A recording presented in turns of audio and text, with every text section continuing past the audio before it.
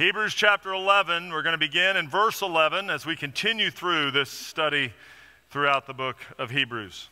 By faith, Sarah herself received power to conceive, even when she was past the age, since she considered him faithful who had promised.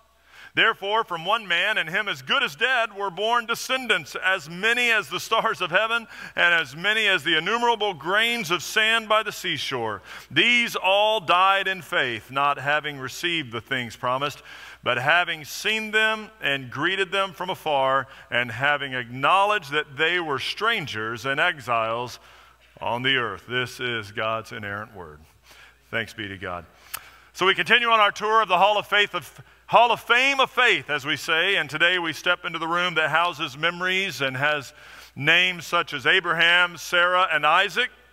And there's a lot that can be said, much more than I would be able to cover today, but I know Pastor Mike covered much last week, and then next week, John Green's going to be bringing the word. He's going to begin in verse 13, continue on in this hall as we make this journey through here, but I want to highlight just a few things in this portion for us this morning.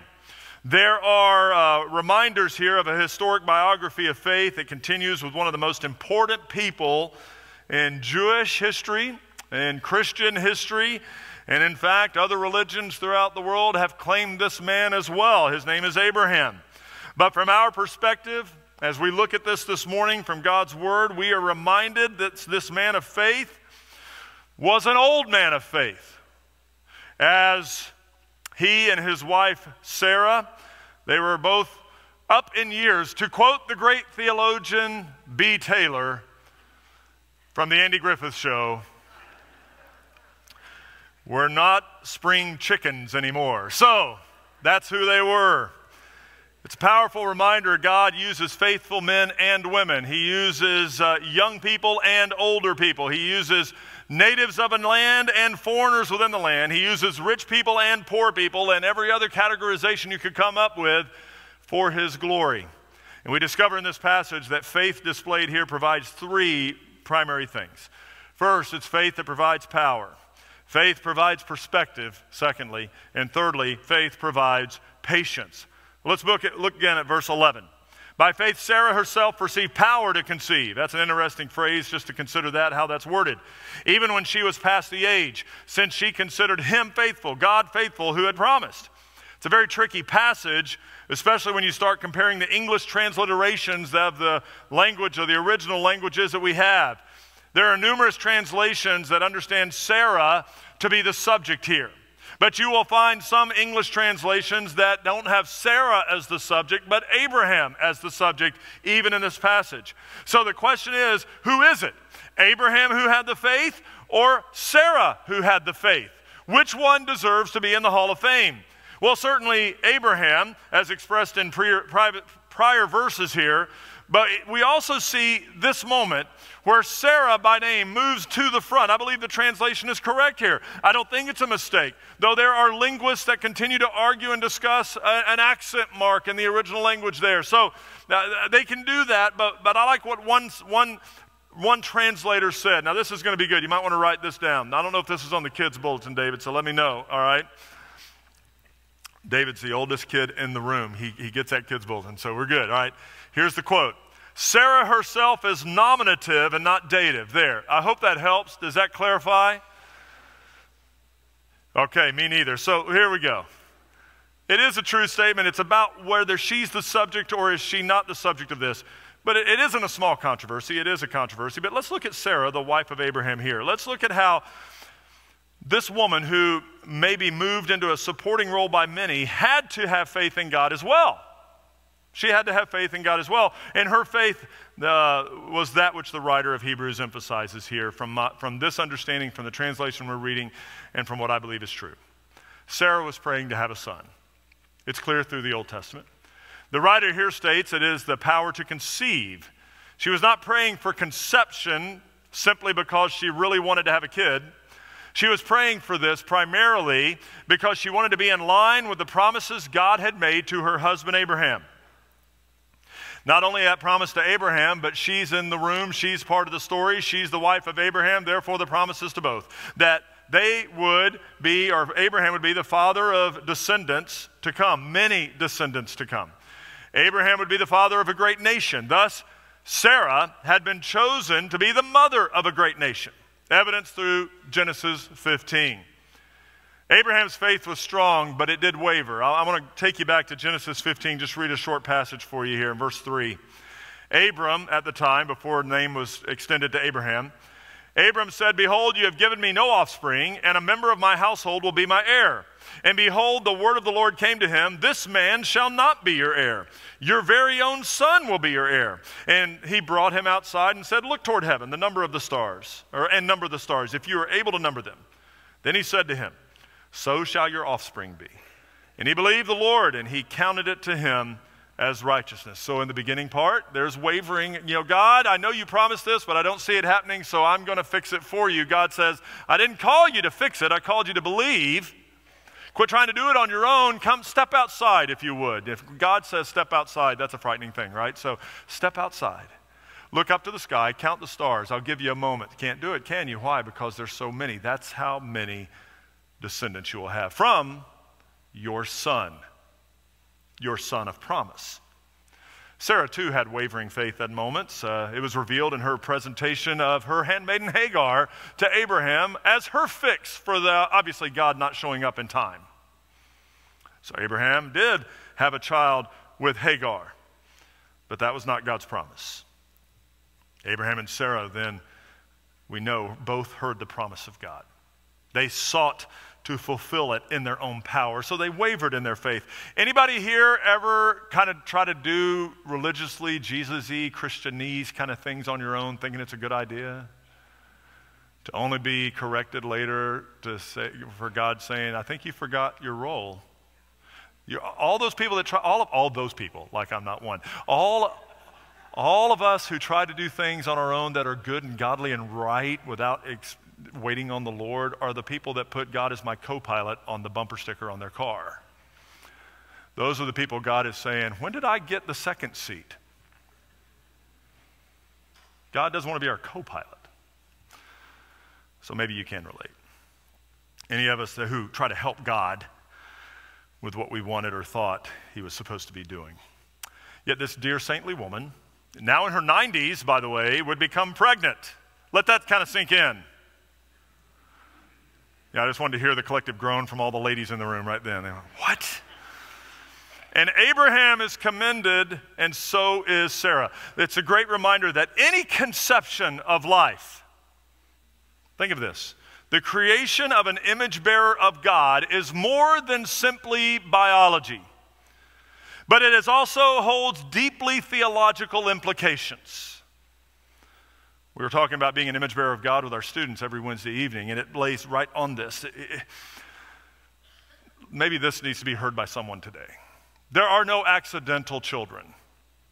There are no illegitimate children.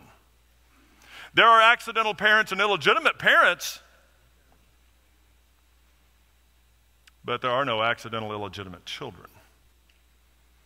The child of promise is the one of whom Sarah is awaiting. That would be Isaac.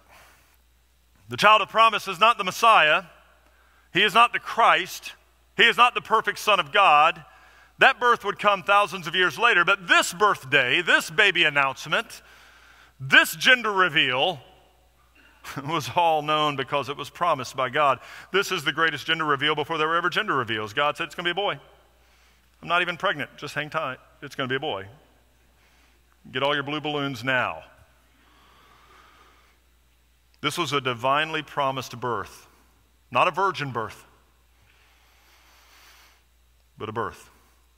Old lady Sarah and old man Abraham, collectively, not spring chickens, are to have a boy. And thus, when this faithful lady heard what she heard, she did what? Do you remember? When she heard she was going to have a baby, she laughed. Why? Because there's no 90-year-old woman having a baby. That's crazy talk. It was preposterous. It was improbable, if not impossible. Yet even in her disbelief, ultimately her faith in God remained. Faith provided power to believe and to receive. The verse says she received power to conceive. And that is not how we often refer to the conception of a child. But it is clear through these words that they mean what they say. The power is revealed in that God chose a 90-year-old woman to be the one to birth the son of a 100-year-old man. Don't translate their ability to have a baby to your ability to have a child, but look to the fact, because people say, well, if I prayed for a child, why doesn't God give me a child? That's misappropriating the passage here. Look to the faith that is displayed and how God promised and kept his promise. God did not give Abraham a proverb. He gave him a promise. He covenanted with him. The couple's faith, Abraham and Sarah's, was tested for years. But I love this phrase in the passage of Hebrews 11. Since she considered him, God, faithful, who had promised. Sometimes in our lives, we hear the word, we go to church, we do the religious stuff, and then we wonder, is God really there? Remaining faithful of the God of promise. Faith provides power to believe. Secondly, faith provides perspective. Look at verse 12. Therefore, from one man, and him as good as dead, maybe the best phrase I've ever read in Scripture, at least in the last 3 or 4 weeks. I will get onto that one. One man, him as good as dead, were born descendants as many as the stars of heaven and as many as the innumerable grains of sand by the seashore. From one man. Who is that man? Abraham. And how is he described by the writer of Hebrews? As good as dead. Does that hurt anybody's feelings? What a statement. The Bible pulls no punches. This is not ageism, by the way. It's not prejudice. This is what we call biblical bluntness. This 100-year-old man was described, quote, unquote, by the Holy Spirit-inspired writer of the book of Hebrews to be as good as dead. Now, he wasn't dead, but he was good as dead, to accentuate the miracle that a child would be born from him and from Sarah. So, in a culture that really gets frustrated, because it sounds insulting. But here's the reality. For all of us who worship youth, when you're 100 years old, there's no way around this. When you're 100 years old, if you make it to 100 years old, you are actually closer to your funeral than to your birth announcement. It's a reality. Now, some of you are like, well, I don't like to think about that. Welcome to the church of reality, where we speak truth and we don't sugarcoat it. But I'm not trying to be mean about it. The fact of the matter is, at my age, I have had more birthdays in my past than I probably will in my future. It's just a reality. I don't dwell on it, but I'm reminded of it every morning, usually about 3 or 4 o'clock. So, Abraham is that guy. So in a culture like we live in today that sells youth enhancements, whether it's makeup or surgeries or stylish clothes or escapism or the Golden Bachelor or anything else, the words of Scripture ring true. Abraham, as good as dead, was used by God to populate a nation. A man with, up until this point, lived with an unanswered promise. With no son of the covenant and no child with Sarah, in any logical setting, would have given up hope. Abraham, who is Abraham? Abraham would be the guy that is the star and the one featured in advertisements that air on television during the day. That's that guy. Abraham would be nowadays selling reverse mortgages on TV.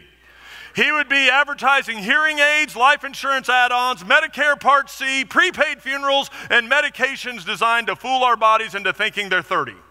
That's Abraham. And some of you are going, I don't know what you mean, but the rest of you go, I know exactly what you mean. Because you watch, I mean, you know, you're watching Blue Bloods all day. So you get the commercials, right? Between Price is Right and Blue Bloods. I mean, I'm not saying you guys, I guess I should say we guys, all right? It's on that day off. I'm like, wow, you know.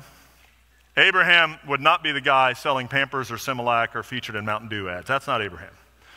This is what the writer's saying here. Sarah had a deep faith. She had perspective on life, and while the world says perception is reality, you ever heard that perception is reality? Every now and then it's wise to get a clue and face the real reality that sometimes is opposite of an individual's perception. Since all truth is God's truth, Sarah understood that her husband was as quote-unquote good as dead, as related to the possibility of him and her conceiving a child. Faith is not fantasy. Faith is not foolish optimism, however. Here's a word. Faith is neither fideism, if you want that one, F-I-D-E-I-S-M, fideism, which means this, faith without reason. Faith also is not rationalism, which means reason without faith. But what does faith also provide? It provides patience. Everybody wants patience. At least that's what we say. I'm just praying God will give me patience. You don't need to be praying that. We all want patience until God provides a scenario when you have to use it. In a culture that's always in a hurry to get to wherever we can be in a hurry next, patience is hard. The saints of old were faithful in their walk and faithfully patient. It is made clear in verse 13, these all died in faith, not having received the things that were promised.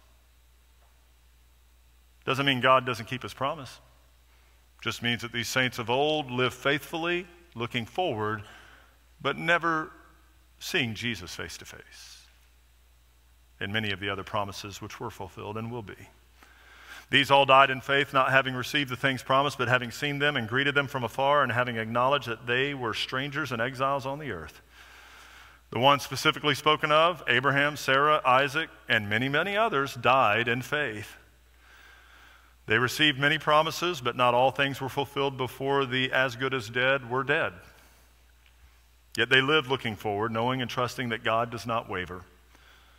The one who is sovereign in the past and the present, you can trust that he owns the future as well. It's a comforting feeling to know that when you turn on the news and terrible things are happening and they shock you and they surprise you and oh my goodness, what's going on, that God is never going, oh, I never saw that coming. That's what sovereignty means. So just because we may not see tomorrow, we can trust the one who owns the clock and the calendar and is not constrained by that which he created. Therefore, the God who is remains the God who always has been and the God who always will be. Maybe that's not very comforting you right now because you, maybe like me, want everything answered immediately. Many of us want our answers before we can even articulate the questions. But to be men and women of faith means we have to trust our faith gives us power to see ourselves and to let God see us through the day. To have the kind of faith that we are challenged to have gives us a perspective on a story where we're not the main character in it anymore. If you're the main character of your story, then you're reading a really bad story. And faith also provides patience. We can trust the one who has promised.